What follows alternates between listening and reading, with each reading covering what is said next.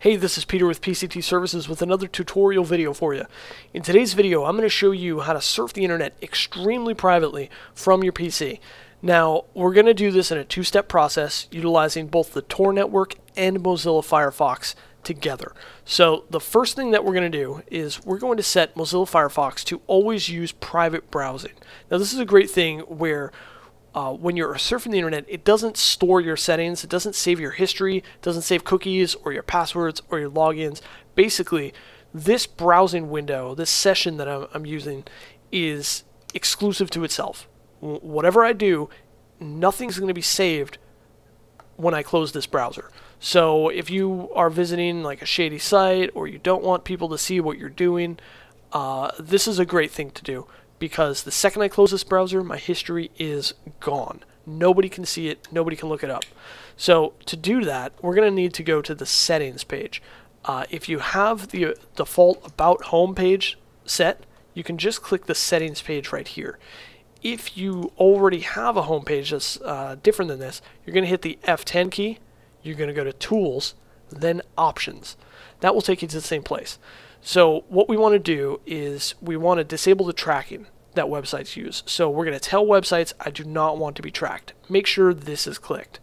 In addition, Firefox's default setting will be set to Remember History. We're going to set it to Never Remember History. That's going to force private browsing all the time. So once we've done that, we're going to hit OK, and then that's it. Firefox, every single time that I close this browser, will clear all the history, all the logins, all the cookies. That's a really great thing to have. So the next thing that we're going to do is we're going to set up the Tor network on this computer. Now, if you're not familiar with Tor, most people have probably by this point heard of proxies. Tor is very similar to that, except it's on more of a distributed scale. Basically, it's you connecting to the internet and surfing the internet through a network of other computers that process the information, then they send it back to you. This is really nice because it's encrypted. It kind of masks the data that's coming in and out of your computer, so it's not impossible to trace the stuff back to you, but it's a lot more difficult to track your IP this way. So if you want that extra level of privacy, Tor is a really good thing to have. Now the problem with Tor is that it's kind of complicated to use all the time and to set up on your computer if you're really not, if you're not like a computer genius or you're just not computer savvy at all. Tor is going to be a difficult thing. Now Tor can be utilized for a lot of very shady stuff, but you know that's up to the user whether or not they want to do that. But in general, Tor is a great thing to have on a system where you're trying to hide what you're doing. So the tool that we're going to use is a tool called Blackbelt Privacy. This is a super simple setup. It configures itself to work with Firefox and Firefox alone. So it doesn't take over your whole internet. So you can still use, say, Google Chrome to surf the internet on your own IP, but when you want to be private, you can utilize Chrome, and it works really well in conjunction with the other Firefox settings that I showed you how to do already. So we're going to go ahead and set it up now. We're going to open up Blackbelt Privacy. We're going to run it. And the setup's very simple here. So what we're going to do is we're going to hit Next. And we need to choose what type of operator we want on the Tor network. If you just want to be just a client, you don't want to participate in the whole Tor movement, you're going to choose option 2.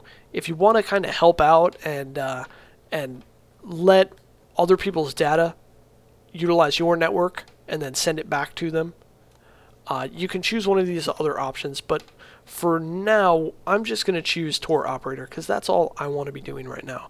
I don't want to have other people's data that could get me in trouble being fed through my network. So we're going to hit Next. We're going to make sure that Tune Firefox is set. You're going to hit Next again. The setup is very, very fast. And we're done. Now, I don't want Tor always starting when I boot Windows. I want to be able to start it on my own, only when I want it. So I'm going to uncheck this. But if you like, you can leave all of these settings exactly as they are, and that's fine. It's up to you. So we're going to hit finish. And now we have this. It's going to start up Tor for us. And if you look down here, this is registering on the Tor network. It's requesting to actually be part of it. When this turns green, that means that we're on Tor. So it just turned green. We're on Tor. We're ready to go. First time you open Firefox, you're going to be presented with this. We're going to hit install. And now Firefox is configured with Tor. We're going to restart. And now the last thing that you have to do is we need to make sure that Tor is on. So we're going to hit the little onion thing here. We're going to toggle Tor status, and now we're actually using Tor. And I'm just going to click one of my bookmarks here. Now, the thing you got to keep in mind is, depending on the relay that you actually get connected to, Tor is kind of slow. That's kind of the price you pay for utilizing like a proxy server. You just have to deal with the speed. That's an unfortunate byproduct, but it goes with the territory. So this Tor is actually really not that bad. It's kind of fast.